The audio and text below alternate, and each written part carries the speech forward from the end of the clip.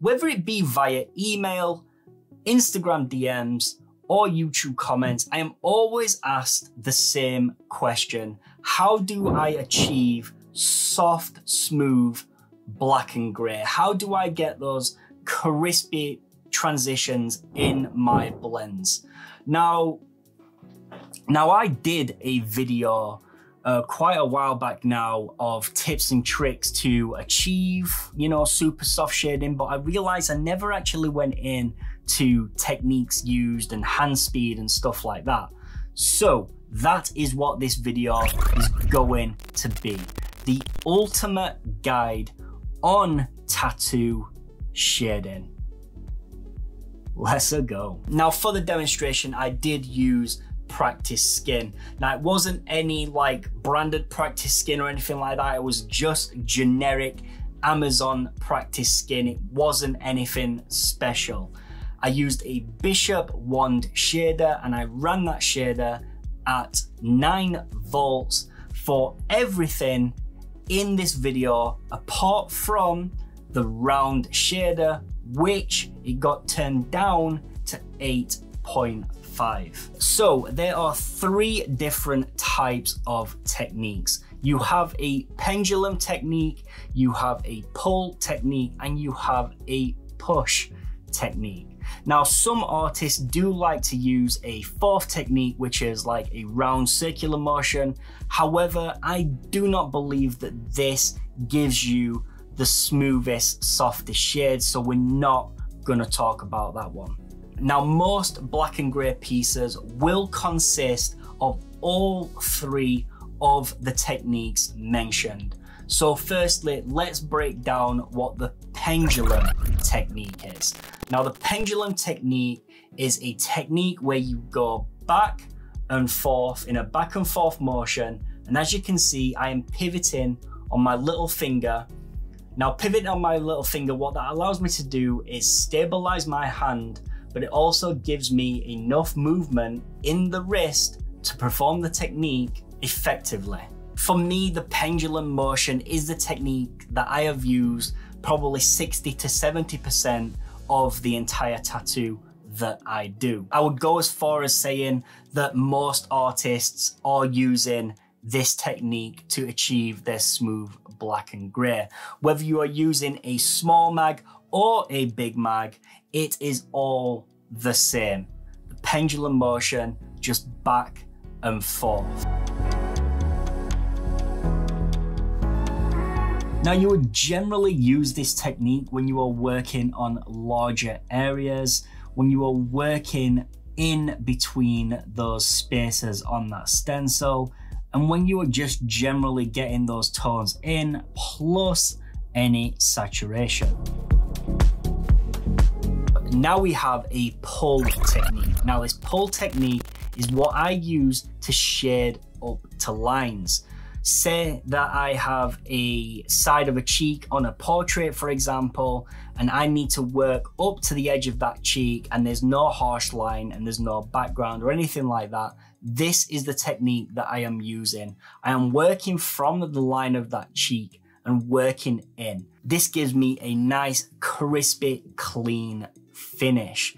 So anytime I am working up to lines, this is the technique that I am using.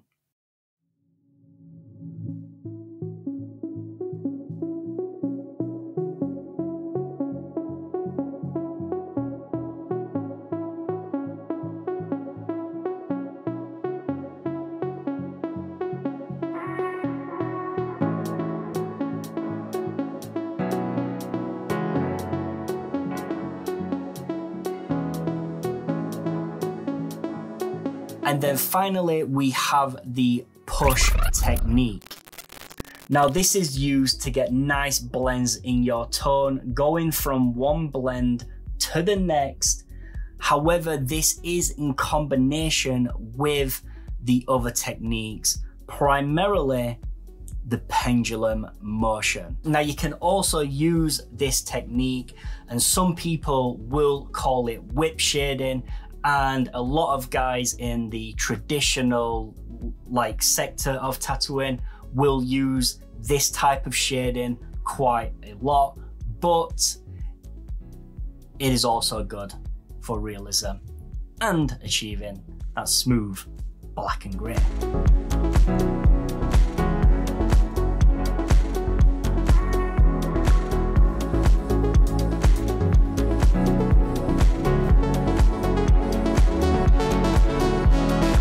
Now, a lot of artists, especially beginning artists, tend to think that you can only shade with mags. However, take a look at this. Here I am shading with a liner. As you can see, you can shade with a liner, no problem. So when would you use a liner to shade?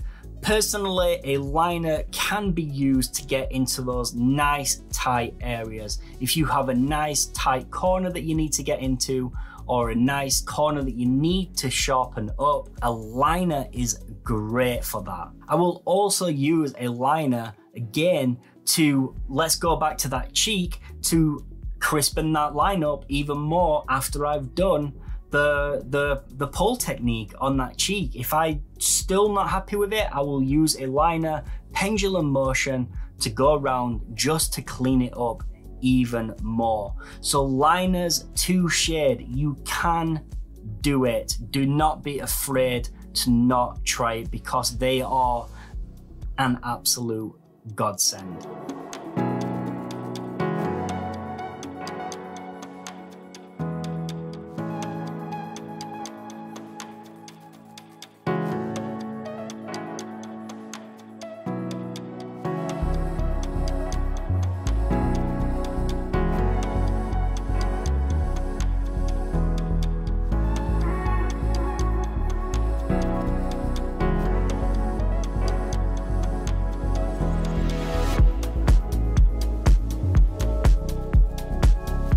And then finally, we have round shaders. Now, the round shader that I'm using in this is a 11 round shader, 0.25. Now, as you can see, shading with a round shader, it's relatively easy.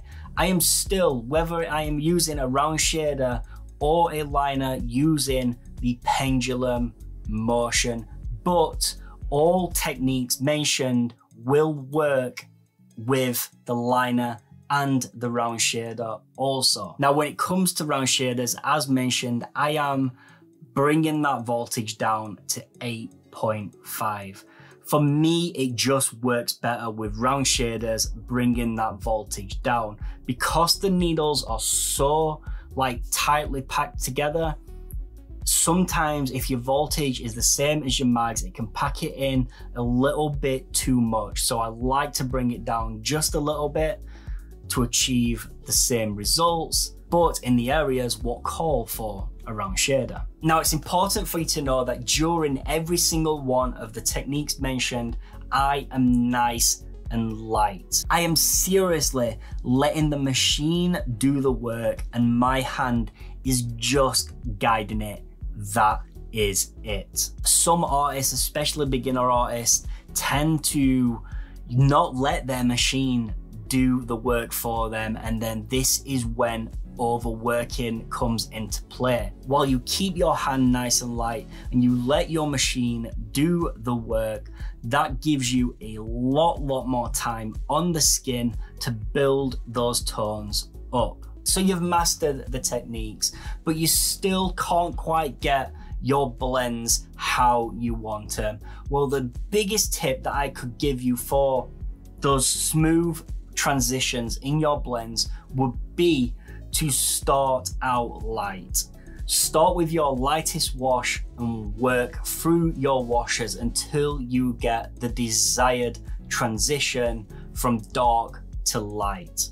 You can also use bigger mags. I would say anything upwards of 13 is going to serve you the best if you are struggling with anything lower. What I'm gonna do now, guys, is I'm gonna leave you with some real-time footage of me shading in a really shoddy circle. But this isn't about the perfect circle. This is just so you can see a real-time build-up of tone, those real-time techniques being put into practice, and you also get to see my hand speed.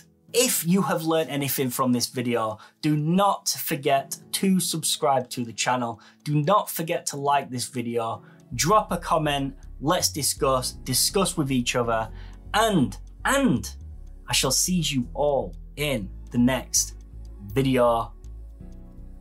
Enjoy the shoddy circle. Peace out, guys.